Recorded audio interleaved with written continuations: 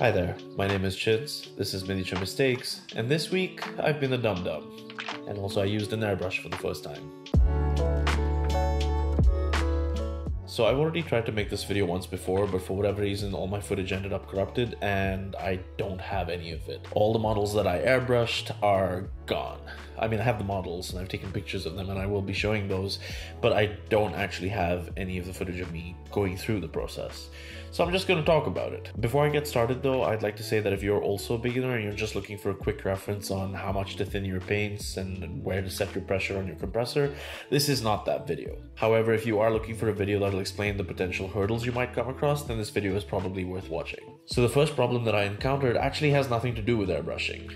It's fairly basic and simple, and I didn't pay attention to it, and that's why I'm just going to mention it in case someone else forgets about it. See, I live in a country where the wall sockets output 220 volts, but I didn't order the compressor from here, I ordered it from overseas.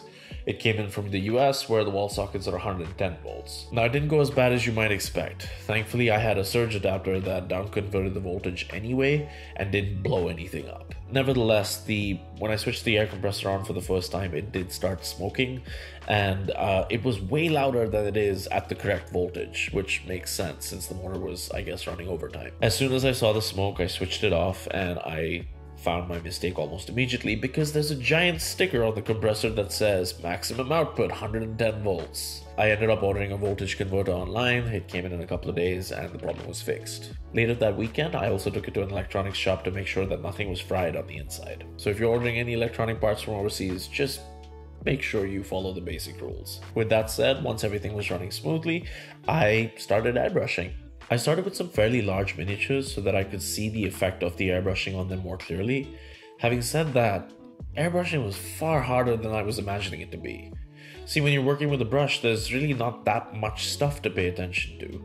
But when it came down to it, with airbrushing, there were quite a few things to pay attention to, and some of them were interlinked with each other. By the end of this experience, what I came to realize is that airbrushing sort of has this triangle that you need to pay attention to. How far is the airbrush from your miniature?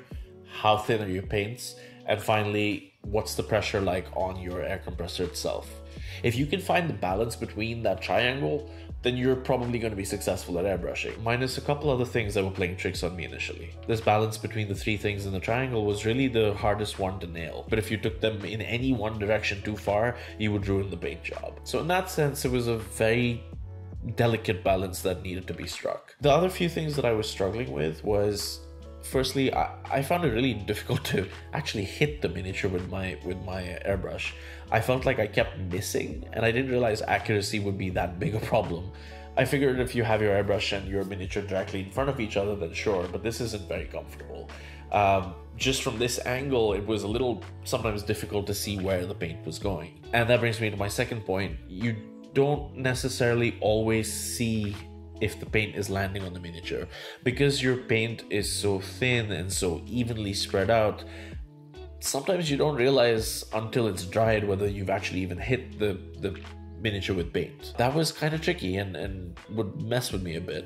And that was something that caused the third problem was I didn't always keep my airbrush moving, or I wasn't using it in bursts. I would keep the airbrush in one spot till I saw some paint on it, and that would end up with these like really patchy spots where some of the paint was really thick, and then as I would move around, the paint would get, it was different thicknesses in different areas, which I can show you on this first bear that I had airbrushed. The airbrushing was fine on the sides, but in that center area where I started airbrushing, it was really thick because I couldn't see the paint initially, and that's when I realized, oh, I need to keep it moving. It was almost like using a spray can for priming.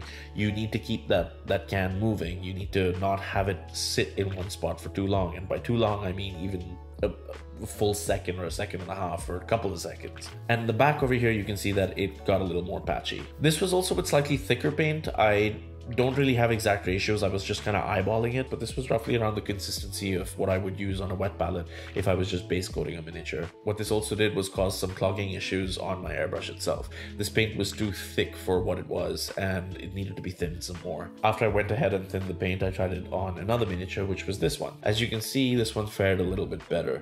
The paint job overall is a lot more even. It's a lot more consistent across the board. I still miss some spots.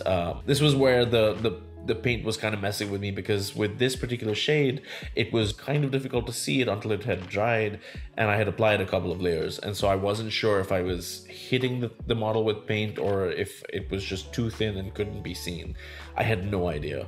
But as you can see, after a couple of layers, it did give me a pretty nice and smooth effect, except for the parts where I missed the model, of course, and this is just lack of experience at this point. For the owlbear, the paint was a little bit thinner than it would be for a base coat if you were using a brush, and the compressor was set to maybe about 2 bar or 20 psi roughly. For the next test, I decided to start playing around with the compressor a bit more.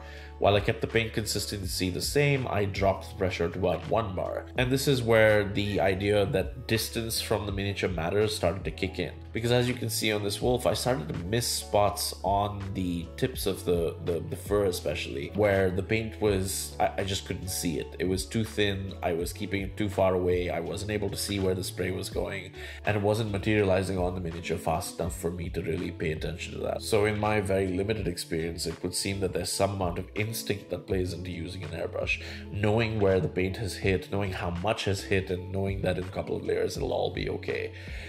This was the real challenge of airbrushing to me. So there you go. As far as experiences go, it was a tricky one. There were a lot of things that went wrong that I didn't expect to go wrong, and there were a lot more things to consider that I didn't expect to consider. Especially coming from just using a brush full time, the airbrush has a lot more going on, and there's a lot more to pay attention to. But again, I feel like if I can nail that balance, that triangle, that's kind of where the sweet spot will be, and I'm definitely going to do some more experiments. If the idea of that kind of content interests you, I'd appreciate if you show that like button some love, and if you're new here, hit that subscribe button. Thank you for watching. Until next time.